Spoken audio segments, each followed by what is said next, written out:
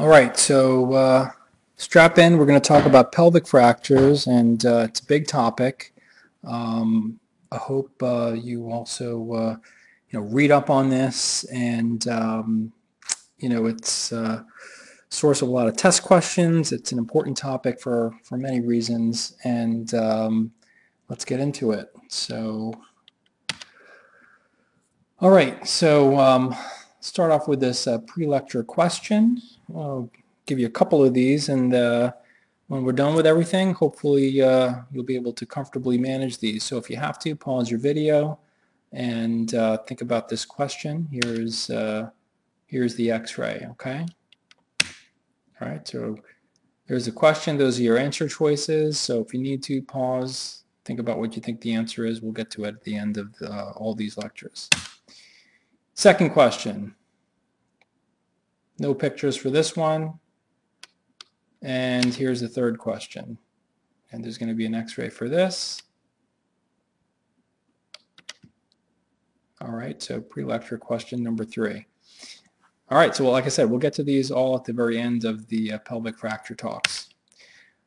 So let's go through some key points for pelvic ring trauma. We're not going to talk too much about intra-articular acetabulum fractures, but we'll stick to the pelvic ring. So firstly and foremost, pelvic fractures and associated dislocations like symphyseal injuries, these can bleed, all right? And this is the key thing here. You can get hemorrhage, and you will be, sort of an integral part of the management of these patients, which you're not used to doing. You're as orthopedic surgeon, this is not something, this is something trauma surgery does, but when it comes to these injuries, trauma surgery often relies on us to help them manage these patients and determine the appropriate treatment. So you got to be able to distinguish stable from unstable injuries. And I think there's two ways to think about it. One is hemodynamic stability, and the other is mechanical stability. All right, so your goal is to treat the hemorrhage, resuscitate the patient. You pack open injuries, wrap the patients to provide stability, warm them up to correct or prevent coagulopathy, get them IV fluids, blood products, get them to angio if needed, and divert open injuries to prevent contamination and possible sepsis. And like I said, you will play a role with this. You need to get involved early, and you may need to consider getting urology involved early, especially if there's any urologic injury, which often goes along with these. So what's the problem? Well, like I said, it's primarily hemorrhage, right? But it's also pain, instability, late functional problems when you have a patient with an injury like this, right? So the first question you have to be able to answer is, how do you stop the bleeding and properly mobilize, right? And move this patient. Do you operate on them? Do you treat them non-op? Do you just do all those maneuvers to stop the bleeding? And this is something you're going to have to try and answer. So we'll go through some basic stuff: bony anatomy, ligamentous stability, neurovascular structures that you need to know they're at risk, and the pelvic viscera.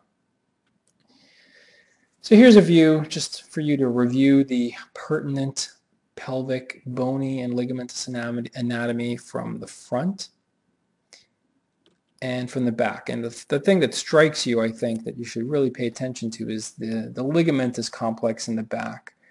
Right, so tremendous posterior SI ligaments are apparently one of some of the strongest ligaments in the body, and when they are disrupted, that's the key to posterior ring instability, and that's what creates the tile type C injury. Obviously, you need to be aware, if you're talking about hemorrhage so much, you've got to be aware where the vessels are, the internal versus the external iliac tree, which are the major vessels. Obviously, the external iliac comes out and becomes the femoral vessels. These retropubic anastomoses between the obturator and external iliac tree help to form, or sometimes they come right off the inferior epigastric, but these forms it can form a large vessel called the corona mortis. The internal iliac tree exiting the greater sciatic notch, especially the superior and inferior gluteal arteries. This is a major source of hemorrhage right here that you need to be aware of. And the pelvic floor. Of course, this can be disrupted when you have, especially like APC or vertical shear type injuries. Now, I showed you some more detailed anatomy of the ligaments here, sort of more of a cartoonish look. And you can see the anterior SI ligaments, which are relatively weak, and then the strong posterior SI ligaments, and then the pelvic floor and the symphysis. So that kind of makes up mostly what you need to know about the ligaments. Now, there's also the so-called iliolumbar ligament, which is right here. That's not an important ligament, except if you see an avulsion of the transverse process here, oftentimes that's called a sentinel sign or indication that the pelvis experienced some type of dynamic instability, vertical migration perhaps at the time of impact. So what about radiographs? Well, you need to know the basic AP inlet, outlet views. Other imaging include CT scans and Judet views. Now the Judet views are really for acetabular intra-articular fractures, right? You don't just get 5 views for every single pelvis you see. It's a lot of radiation. You got to think about what you're getting and why you're getting it. And hopefully our protocols help to outline that for you. So here's an inlet view. As I consider this a pretty nice inlet view model, and showing the sort of caudal direction of the imaging. Now this is going to show you anterior to posterior displacement. Okay, so if you have like a ramus fracture that's poking, into the, I don't know, vagina anteriorly, or it's displaced, posteriorly, or whatever, you're going to see that here. You're going to see posterior displacement in the back of the pelvic ring as well. Whereas on the outlet view, you're really going to see sort of vertical displacement. So if like one hemipelvis is higher than the other, you're going to see that here. Now, for intraoperative imaging, like when you're doing SI screws, this would probably be the better view than this. Here you can see the superior ramus is way up here, as opposed to here, it's down here. I mean, the S1 foramen is up here, right? But on this X-ray, the ramus is down here, and the S1 foramen is up here. So just a thing, intraoperatively, when you're doing SI screws, this is the view you want to avoid going into the sacral foramen, so you kind of see them end on. Again, the outlet view kind of helps you show like a frontal view of the sacrum. It'll show if there's vertical displacement, and it gives you a nice view of those sacral foramen. What a CT scan's good for? Well, we get them a lot. Why do we get them? Well, I mean, they help to show the posterior ring better, right? That sacrum often is obscured by bowel gas, hard to see. You can also help to identify, is it a pure, is it a complete front to back fracture through the sacrum, or is it just an impaction injury, like an anterior impaction like you see with an LC1? Is there a true dislocation through the SI joint? Sometimes it's hard to see on AP x-rays. You can see it on a CT scan. Now let's go through the sort of basics of the Young-Burgess classification. Well, you have lateral compression, AP compression, and vertical shear. And sometimes you can have a combined mechanism, which is sort of none of the above, but a combined thing. So, the lateral compression essentially shortens the ligaments, right? Usually you have like a, compression, and it could be a stable sacral impaction, or you can have compression on here and widening on the other side, so-called windswept pelvis. And you can have something in between, which is called the LC2. You get an iliac wing fracture, which goes through the back of the pelvis. We'll have to show it on some other slides.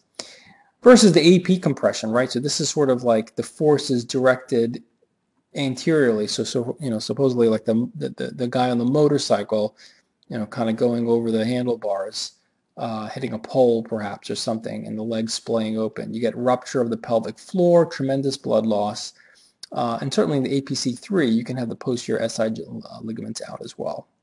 And the vertical shear injury, you got to be careful. Vertical shear injury, you will have some symphyseal displacement. So just because there's a little symphyseal widening doesn't make it an APC2 or 3, right? Because with the vertical shear, the symphysis will be disrupted a little bit, a couple of centimeters maybe, but most importantly, it's only a couple of centimeters open, but the back is out, right? As opposed to the APC3, which is way, way, way wide open before the back goes out. So there's a distinction there, and you have to pay attention to that. Also pay attention to the fact that, especially from this older shock trauma data, Young Burgess classification, they showed that the APC3s have tremendous blood loss compared to the other fracture types. And the lateral compression ones had more head injuries. So in the open book pelvic fracture, the pelvic volume is increased, and the goal of one of the things you want to do is to decrease it.